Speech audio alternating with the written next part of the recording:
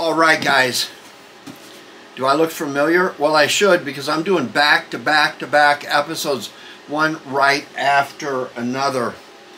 Chick Flick Teal Pointer is trying to go on strike here because I am overworking Chick Flick Teal Pointer. Anyway, you literally saw this guitar a few seconds ago. It seemed like a week because that's how often I release my episodes, but you saw this one in the cheap way to clean up a junky, grimy archtop episode, which I will give you that right up there, right about now. How you like that cross-handed work? Oh, I have to show you something.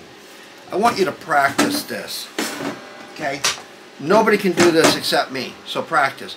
Take your hands, put them on your lap, and then cross over and do this. You see this?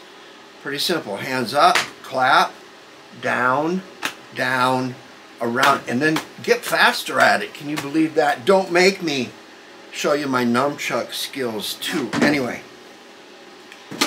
when we were working on this guitar, something happens fairly frequently when you go to look at these archtops. You know I have given you a plethora of information on these econo-archtops, ranging from the Christmas episode to understanding how cheaply they're made, to maybe buyer's guide to junk archtops. There's a playlist up there right about now, because here's the deal. Most of the time when you run across these, the strings are off of this one, but the action is like this high, and people will say good for slide playing, good. You know what, you're gonna buy one, and then unless you've got your own equipment to do neck resets. Do you know that I showed you how to make a neck puller and how to steam off? I'm burning through these cards, but that's right up there right about now. But anyway, you get a hold of one of these guitars and the strings are way up off the deck at the 12th fret. Now, sometimes that means there's a neck reset necessary, and you can usually tell that if the neck is separating from the body right here. But in the case of this guitar, which this started off as a student instrument. It was made in 1950, by the way. It has a V-neck. All that information was in the episode where we cleaned it up. It looks real nice compared to what it started off as. But if you look here, you can see that that fretboard is actually separating. Now, does that mean it needs a neck reset? Maybe not. You're actually looking for this condition to be what's wrong than a neck reset, because what's happening right here is the back is loose from the body. So let's get to the bench, and we're going to use another instrument that I picked up somewhere to display it. I think this is, it's old. I think it's a mandolin, but I need to find out because, oh boy, I would hate to be labeled as a liar. But we're going to look at this thing on the bench. Look at how the strings, I can stick my fingers under there. We're going to look at these two, whatever this is, and the guitar, and put another little bit of knowledge in your guitar buying arsenal. People use that word. It's like plethora, a paradigm. Those words. Anyway, let's quit talking. Let's get to the bench. Here we are. This is the StewMac guitar workstation. Love it. You can spin everything around. It adjusts. It locks in. You can tighten everything up. All your tools can be right here. But we're going to kind of get the camera where we're focused on this part right here. Now, let me try to zoom this in and get everything right. So, when I've talked to you about junk archtops, it's good to have some tools with you. When you look at people's guitars that you're going to buy, always get permission.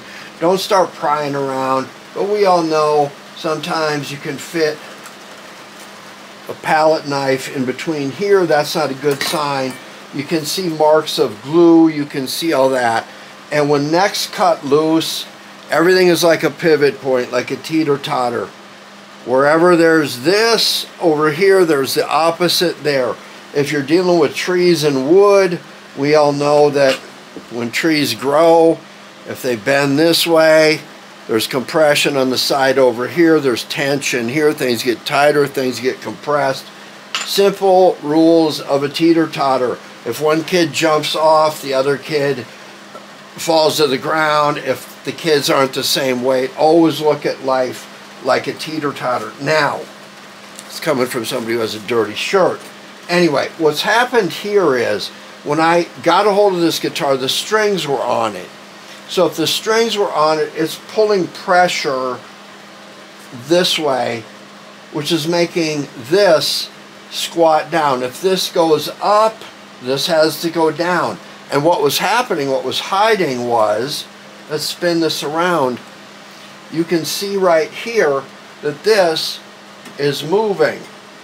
Do you see that? Right here.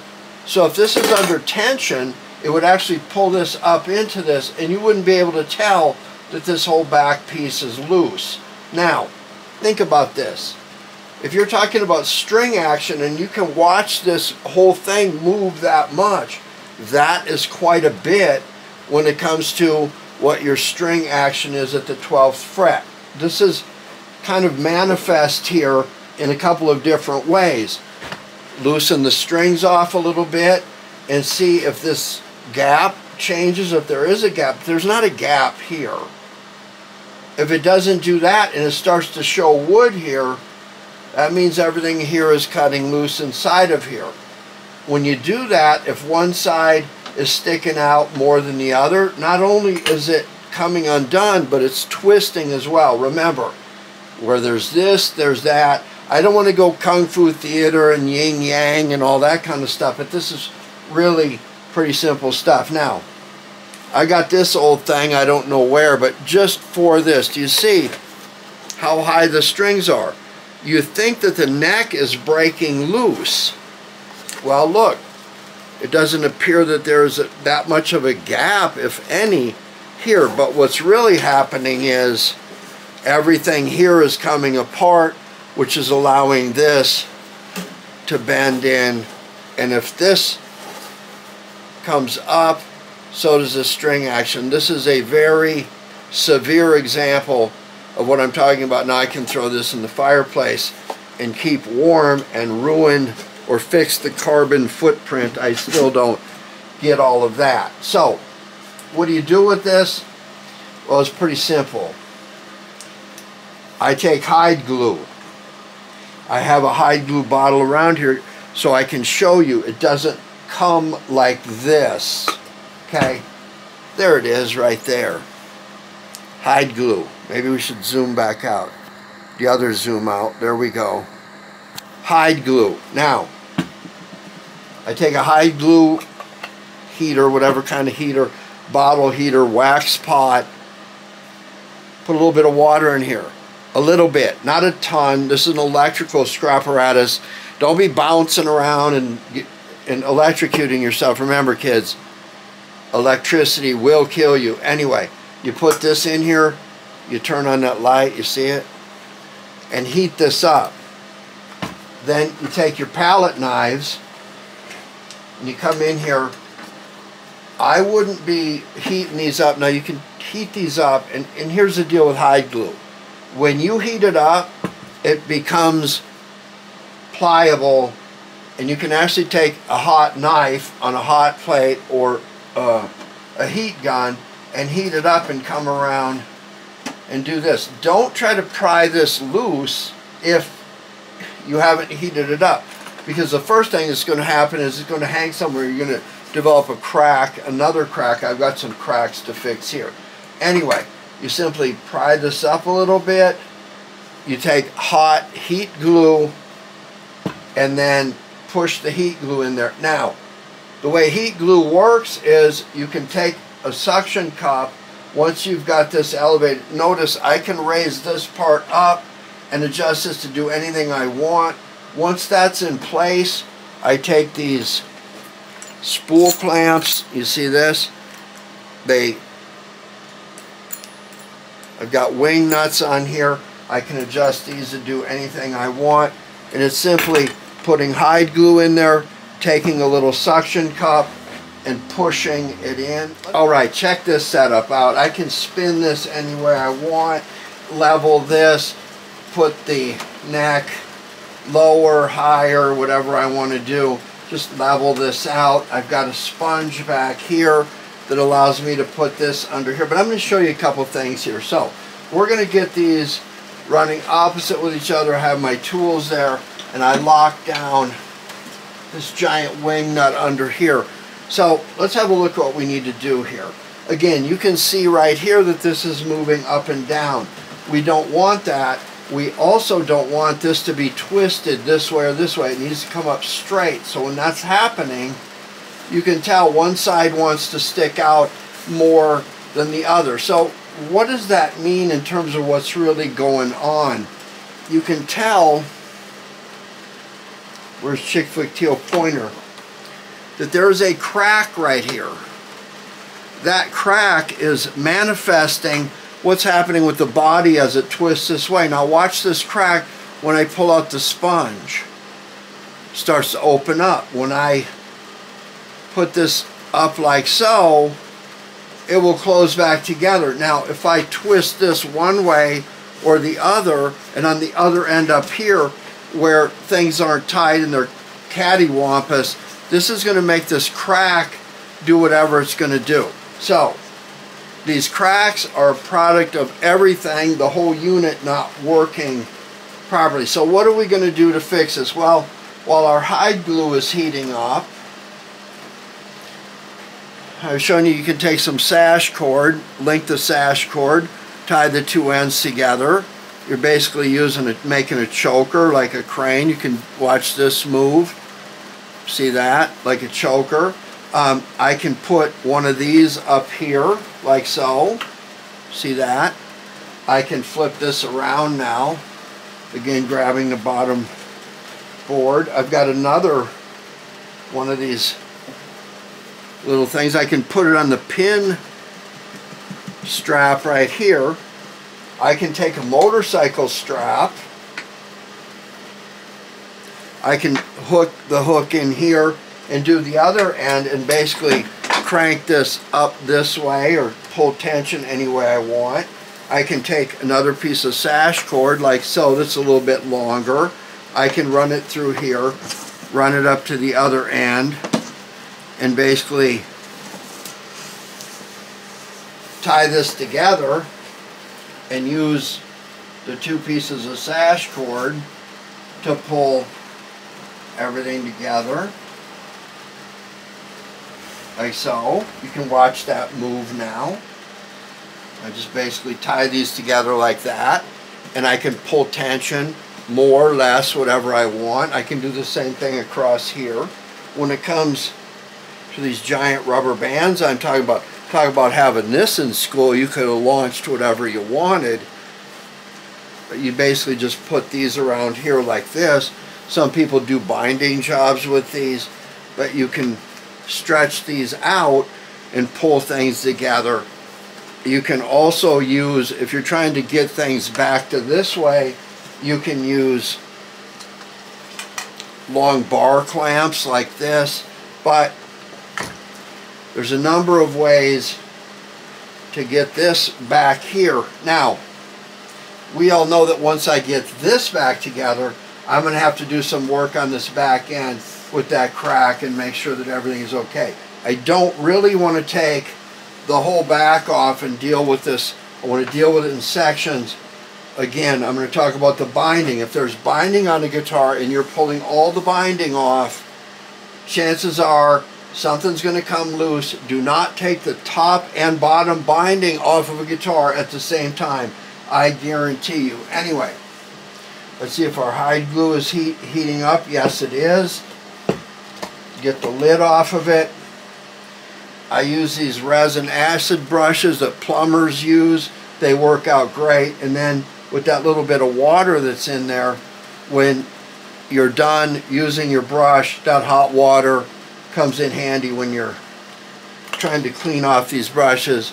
Another good thing about these brushes, you can adjust the length of the brush by just cutting it off like so.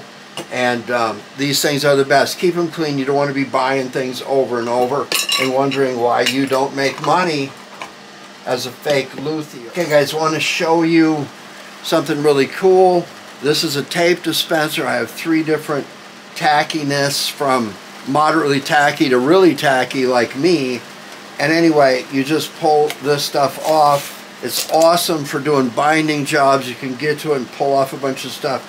It really speeds up your work. This tape dispenser, and you can see that up here I have put this wherever I'm going to have glue possibly running down. I've got my palette knives here so I can pop this open a little bit. I have not put the straps on yet. I'm going to actually let that pull down a little bit to get the glue in there.